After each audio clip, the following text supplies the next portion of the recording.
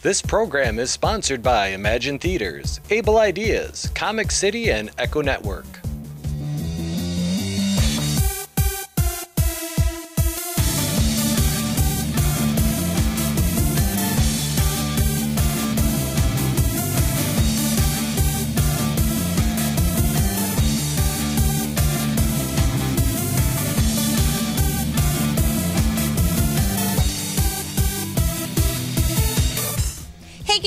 Welcome to another episode of Comics, Beer, and Sci-Fi. I'm Jill. And I'm Nick, and we're going to get things started at Motor City Comic Con with Marc, who had a chance to interview Jack O'Halloran, who played the mute villain Non in Superman 2.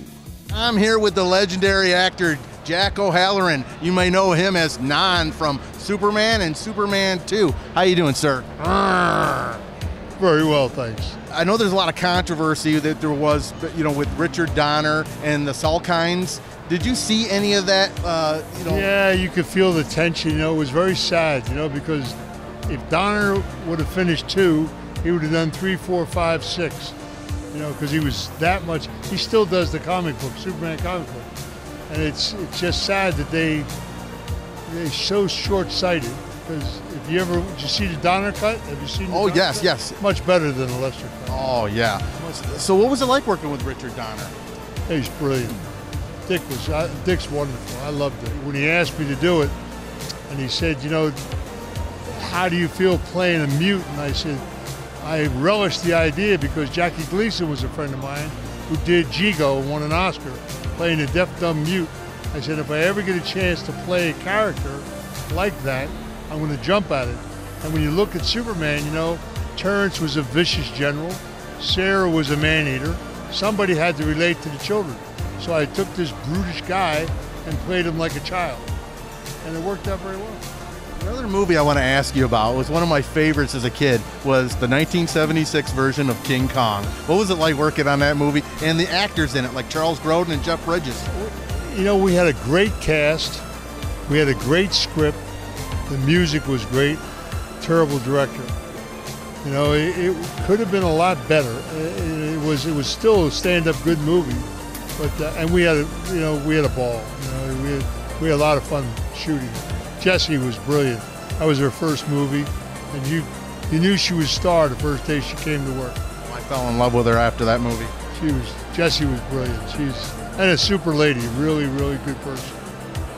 Mr. O'Halloran, it was a pleasure speaking with you, and I hope you have a really terrific con. Thank you. Nice to meet you. My pleasure. Enjoy the show. This is Marc signing out with Non.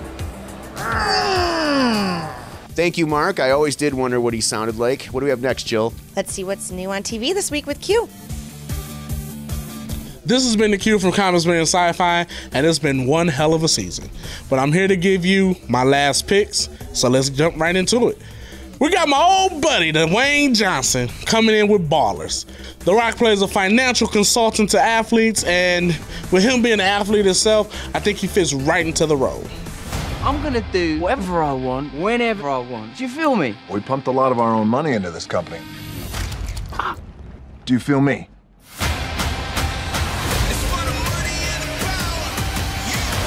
Nobody go anywhere. We're going to war. And our next show/TV movie is the last Sharknado. Hopefully.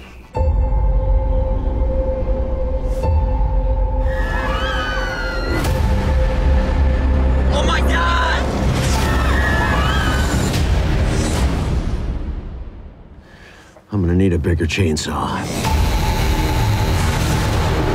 Next show we're gonna talk about is Jack Ryan. And since every leading man in Hollywood is playing him, you might as well add another one to the slate. I work behind the desk. I write reports. That sounds... Wine? Dr. Ryan, I need you to come with me. For what? We have to go. We gotta figure out a way to get inside his head. Musa bin Sulaiman is my husband. He don't know where I am. My son is with him. Is he planning something here? Paris was only the beginning. Just follow along. Watch and learn. We have to chase this down. My my son. Get him back. Promise me. I promise you, I'm the best chance you have. This has been the Q from Comics Being Sci-Fi. Thanks for joining me for 3 years. You've been putting up with my face for 2 in the morning, and I know I just brighten up your night. Thanks, Q. Now it's time for our first commercial break. And we'll be right back with more comics, beer, and sci-fi. The magic of movies and more isn't just our tagline. We believe in its truth. A movie theater auditorium where wonderful stories unfold is a magical place. Whether a 2-hour film, a 3-hour epic, or merely the anticipation of viewing trailers, your every viewing experience is very important to us. Imagine's a pure Michigan company, founded and operated by Michigan natives. And moviegoers like you aren't just customers, you're our guests. So when it comes to moviegoing, we know you have a choice. And on behalf of our entire team, thank you for choosing Emagine.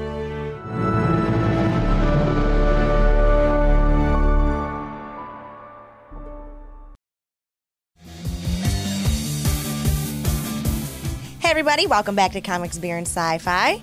Let's go over to Samantha now with our video game segment. Hi guys, this is Samantha with Comics, Beer, and Sci-Fi. Forget the movies, check these games out instead. Earlier this year, they came out with the Tomb Raider movie. Now they made a new game, Shadow of the Tomb Raider.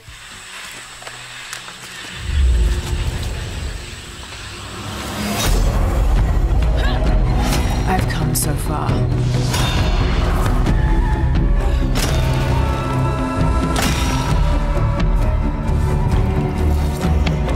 I'm not turning back. After all I've sacrificed,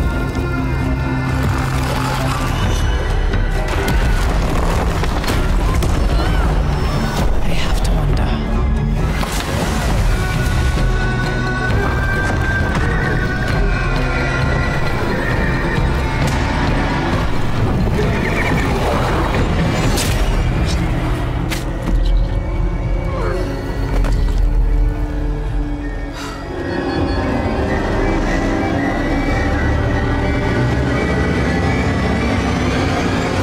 My favorite PC game, World of Warcraft, also had a movie back in 2016. Now they have a new game, Battle of Azeroth.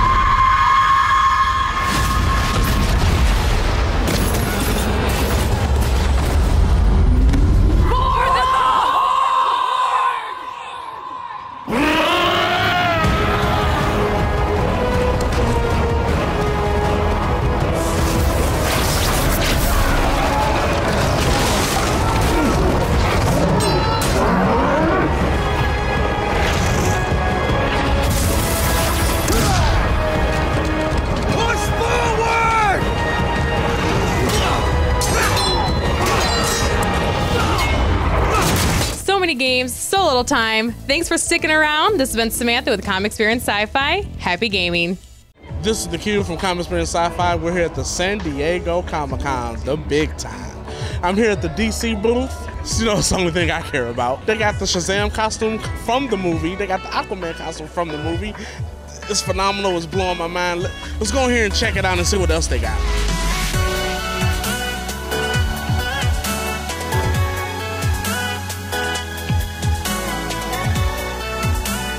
My name is Beast Boy, and I'm here to say I'm kicking it at DC. That's how I play. Now, I'm not just messing around. I'm green up in the town. San Diego Comic-Con, yeah, it's going down. That's what's up, mama. Thanks. That's right off the dome.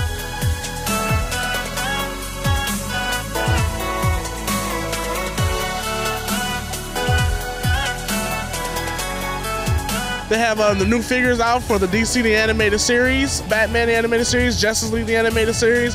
They got a whole bunch of figures out here, man. It's very exciting. They got autograph signings going on for some of the best comic books. It's phenomenal. It's a lot of people. I've seen a lot of Superman. I've seen a lot of Batman. I even seen a Blue Beetle. I'm having a blast here at the San Diego Comic-Con. It's not bad for my first time. I'm going to check out some more DC stuff. Hopefully I can get Christian Bale's autograph. Thank you very much for that. What do we have next, Jill? Well, we're going to go to Marc and see what's new in the movies this week. Coming out this week is a new Mark Wahlberg film, and thankfully it's not the Transformers. Wahlberg reteams with director Peter Berg in this action thriller, Mile 22. How many miles out are we? 12. Our angel can only stay on the ground 10 minutes. They miss that window, they are dead. You keep coming to me until you kill us all. Is that the game today? I'll play. Everything I've seen made me everything I am. Pray. Fast forward, freeze frame on my pistol. Pray. You're chaos. I think I might be worse. I am a killer who looks like a hero. For you families out there, we have Christopher Robin about the beloved character who reunites with his childhood friend, Winnie the Pooh. You must be Madeline. Wait, you're the bearer of my father's drawings? Yes. Do you know where he is? I do. Let's bounce! I just saw the most preposterous imposter. Look at him. Digger! Eel! Piglet! If anyone wants to clap, now is the time to do it. Up next, Mila Kunis and Kate McKinnon star in the spoof, The Spy Who Dumped Me. An international terrorist group is planning a series of assassinations. A lot of innocent people are going to die unless we stop them. Will you trust us to help you? Light it up. This is surreal, and I honestly think I'm in shock. Woman, you are incredible, and I want you to own it.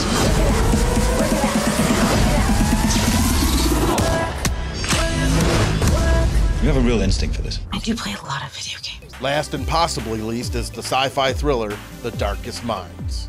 Imprisoned by an adult world that now fears everyone under 18, a group of teens form a resistance group to fight back and reclaim control of their future. We don't have to stay in darkness. We've survived all of this.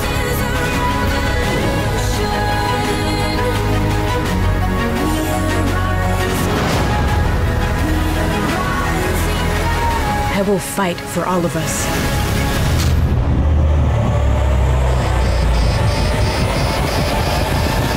That's it this week. I hope you had a great summer, and we'll see you next year. Thanks, Marc. Now it's time for our next commercial break. Stick around. We'll be back with more Comics, Beer, and Sci-Fi. Stop what you're doing and come check out how we do things here at Ideaz Comic Book Production Company.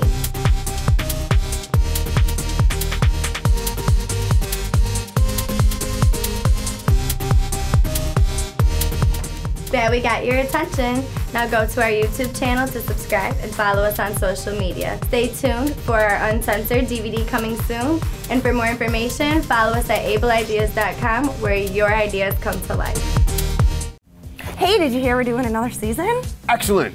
Comics, Beer, and Sci-Fi crew, assemble. Maybe we better go get everybody. Okay, what about Richie? Don't worry, he's a little tied up. Okay, come on. Quiet. Atomic batteries, the power, turbine, the speed. I'm ready to go. Holy season 3, Joe. Come on, we gotta go shoot. Oh, all right. Casey, come on, we got a show to do. Well, I'm doing my job. I'm reading comic books. Come on. Come on. Marc, what are you doing? Mon Dieu, I'm trying to observe the emotion of the maison scene. Move it, maestro. Okay. Hey, Nick, Jill, have a beer with the broadcast. We gotta shoot. Let's go. Come on, we don't have time for this. All right, okay. You want to watch TV or be on TV? Like you got a show without me. No.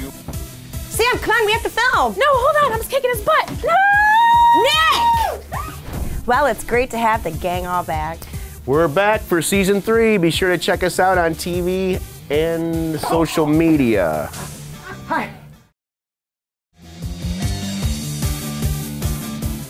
Welcome back. Thanks for watching. What time is it, Nick? It's Beer 30, Jill. Hey, it's the Bradcast, and I am here in San Diego at Stone Brewery at Liberty Station. Standing next to me is Chris Ketchum. He is a brewer and innovator. How long you been doing this? At Liberty Station Brewery here for 5 years now. Wow. And then I've been with Stone for almost 14 years. This is our satellite location, our second Stone World Bistro and Gardens, and then our other one's up in Escondido where our main production facility's at. Tell me what it means to be an innovator. With the craft beer scene as it is now, there's a lot of awesome beers being put out. Part of being an innovator for me is just trying to create new styles or new variations of styles so people find different reasons to drink craft beer. there's endless wonders right now, and there's so many creative people making beers, and I'm lucky enough to be one of them. So how many different innovations can you bring to life in this facility? In this facility, so we have a 10-barrel brew house, and we have 8 20-barrel fermenters. So at any given time, we can have 160 barrels of fermentation space. So that's a lot of beer, and there's 8 different styles of beer, and then we could take those and bring them down to even smaller scales and make different flavor profiles of beer. We keep ourselves pretty busy here. We're making about like 2,000 barrels of beer a year out of this location. Is your beer the only beer served here? Absolutely not, no. We have a lot of San Diego breweries. We have 150 in San Diego. Wow. We try and promote their beers as much as we can, as long as we enjoy their beers and make a really good product. We want to showcase them here as well. Nice. We came in the back way, and it's like, oh my God, this place is huge. And we walked, and there was a room, and then we walked, and there was a room, and we walked, and this is incredible. This is the largest restaurant in San Diego currently. We can seat, I believe it's like 1,500 people we can seat in this restaurant. Yeah, it's insane. So it's also a very awesome destination. This is Liberty Station as a whole, so I mean, we've been here for 5 years. We have the Liberty Station Public Market right next door, and they pull in a lot of people in there, and we got some really fantastic restaurants around here. I appreciate you taking the time to talk to us. It's been a slice. This has been the Bradcast from Stone Brewery. Thanks. What's up next, Nick? Well, it's time for Comic Book Casey, who was in Boston recently visiting one of his favorite comic shops. Comic Book Casey coming at you from New England Comics in Harvard Square. We are in walking distance of the university itself. I feel a little smarter already, and I'm also getting the help from Hannah, who runs the store here. She's making me a lot smarter when it comes to comic book curation. So Hannah, why don't you tell us a little something about New England Comics? Hi, I'm Hannah. I've worked at New England Comics for about 15 years or so. The store's been around for about 35 years. We've got 7 locations in the Boston area. This is the fun location. I've come to this store. I think so, personally. I feel this is more intimate. Every store has their own personality, and part of it's the employees, part of it's the customers. So in Harvard Square, we have our own unique flavor. We have a store in Coolidge Corner, which is in Brookline. It's not that far away. Both of these stores are pretty similar, but very different from, say, our store in Brockton or Quincy. Let's talk about the classic comic books that you have been curating lately and collecting for the store. This is a collection I purchased recently from a woman who lives in Cambridge. She was actually an archaeologist, so she kept her comics the way you would expect an archaeologist to keep anything, which is extremely well. Most of her collection was from about 67 to 72, and you really don't see comics from this era in fine or better, but most of her comics were. You're pretty much in the comic book curation business now when you're collecting books of this nature. These are all Silver Age primarily, correct? Yeah, late Silver Age. For the most part, we're looking for Silver Age, Golden Age, and we pay the most for those comics. Newsflash, I did buy a couple of these books a couple weeks ago when I was in town. Am I going to get a 50% discount? I get a 50% discount, and I had to work here for 10 years before I got it. So, no. Unless you want to stay here for 10 years. I could do that. I'll put a little air mattress right in that corner of the store right over there, and I will stay here 10 years until you give me these books for 50% off. If we still have them, you're welcome to it. I'll take the deal. And now it's time for our Hollywood car segment with Joe Johnson. Hold on to your butts. This is Joe Johnson at the Telegraph Cruise, and I'm here with Keith, owner of this beautiful 94 Jeep Wrangler that might look familiar to anyone who's seen the Jurassic Park movies. You said when you bought this, you just wanted a Jeep. What made you convert it into a Jurassic Park Jeep? It was one of those because I can kind of moments. I am a gearhead. I have 17 cars total. I like to work on cars, and I wanted a Jeep. This is not a wrap. You painted this. You did the work. This is not a wrap. This is paint. This is the correct movie style LP1 low gloss sand beige metallic. That put me into the Jurassic Park Motor Pool, of which now I'm actually the leader of the Michigan division. How many vehicles make up the Michigan Jurassic Park Motor Pool? We just got a new member, so we are up to 13. That's all vehicles in process or done, or tribute vehicles that aren't a Explorer, Jeep, Mercedes, or RV. Just in the little while that we've been standing here in this parking lot, families and kids have been coming up, some of them wearing dinosaur t-shirts. Talk about the reaction you get when you take this out and family and kids reacting to it. Oh, everywhere. I can't take this thing to go get milk without getting pictures taken, and I love it. I consider Jurassic Park one of the greatest movies ever made, one of my all-time favorite movies. What role did Jurassic Park play in your life growing up? It is the furthest, earliest back memory that I have of any kind of love for dinosaurs. Jurassic Park just put that image in everyone's head of, oh, dinosaurs are really cool. Jurassic World, Fallen Kingdom just came out. I assume you were in the theater to see that? We were actually in Branson, Missouri for the Jurassic Park Motor Pool World Meetup. There were 51 Jurassic Park vehicles there. And we had not only one theater, but the entire building to ourselves for a midnight screening of Jurassic World Fallen Kingdom. Keith, thank you so much for sharing this with us. It's just a beautiful vehicle. You did great work on it. Makes me feel like a kid. From the Telegraph Cruise, I'm Joe Johnson for Comics, Beer, and Sci-Fi. Thanks, Joe. Now it's time for our last commercial break. And we'll be back with more Comics, Beer, and Sci-Fi. Stay tuned.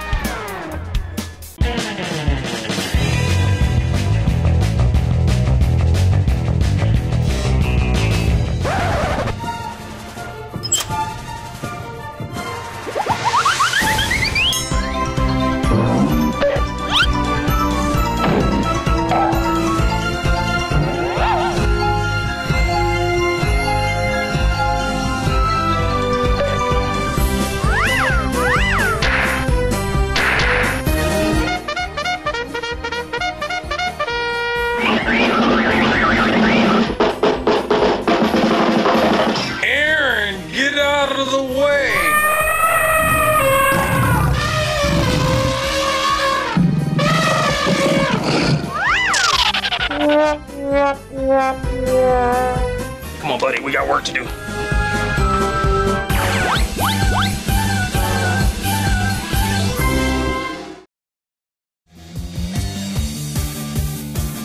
Welcome back to Comics, Beer, and Sci-Fi, everybody. It's time for our cosplay segment with Casey. Yes. So he chatted with 2 video game cosplayers. Let's check it out. Okay.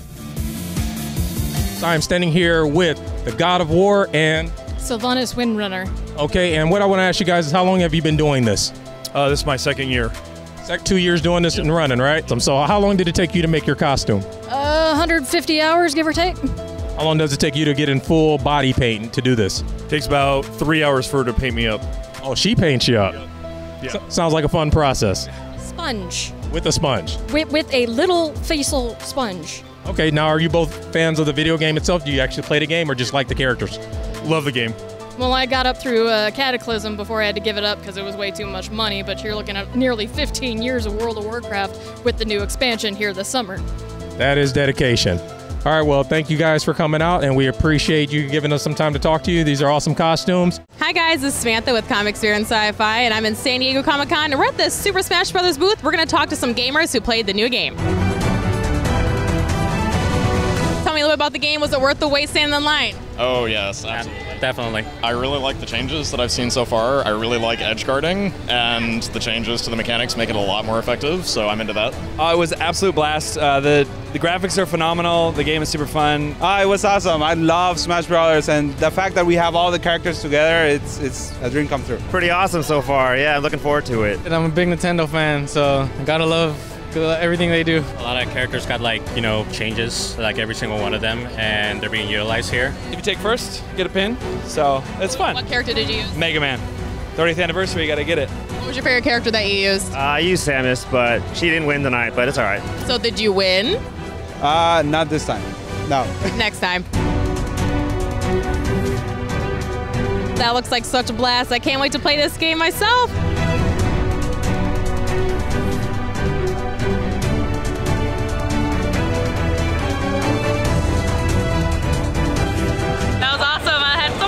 This has been Samantha with Comics Beer and Sci-Fi. Happy gaming. Hey guys, before we go to our last segment, we have an announcement to make.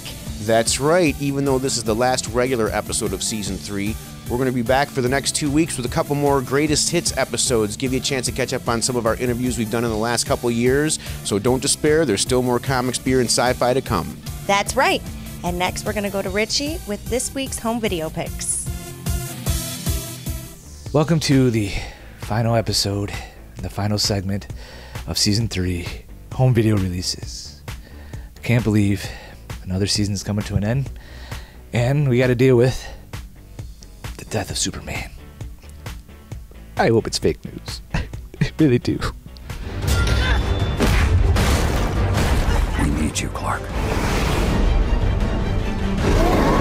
Don't hold back, or he'll kill everyone.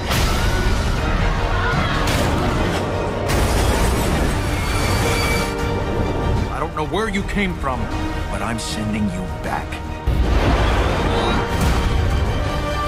You can't go back after that thing. It's suicide. I have to get back to work. This city needs me. Come on, Rollins. Pull yourself together, man. You can do this. Next up is Archie, Jughead, Veronica, and Betty in Riverdale Season 2, now on Blu-ray and DVD. Came out of the bathroom and there was this man wearing this hood with a gun on Pop Tate, and then he pointed it at my dad and fired. And then he what? For a moment, it looked like you were about to say something about the hood guy, and you reconsidered. Really? Part of what makes you so endearing is your utter lack of a poker face. Me and my dad were witnesses. Pop Tate, too. What if he comes back? People have grudges. People have enemies. I mean, think of where we live. Fathers are killing their sons. It's entirely conceivable this was a hit. Well, thanks for another great year. Season 3 is wrapping up, as you know, and that means I'm going to be on TV for the next few months. And, well, I just want to say I'm going to miss you guys so much. And thanks for watching. And Jill, just shut up. I'm not going to wrap it up, okay? Goodbyes are so hard. Thanks, Richie. Pull yourself together, man. Hey, Nick, I hear there's another movie you can watch from the comfort of your couch. Yes, Jill, as a matter of fact, in a moment of shameless self-promotion, I wanted to announce that the co-creator and director of Comics, Beer, and Sci-Fi, Denver Roshan, and I collaborated on an independent film a few years back called The Haunted Heart, a paranormal love story, and it is now available on YouTube to watch for free. It's definitely indie, it's definitely low budget, but I think you'll enjoy it if you stick with it, especially if you watch it a couple more times. It gets better with each viewing. And gets better with each beer, too, huh? Thanks, Nick. I can't wait to check that out. Well, that's it for this time, guys. Don't forget to stay tuned in next week for our first ever Best Of show. See you next time. Thanks, everybody.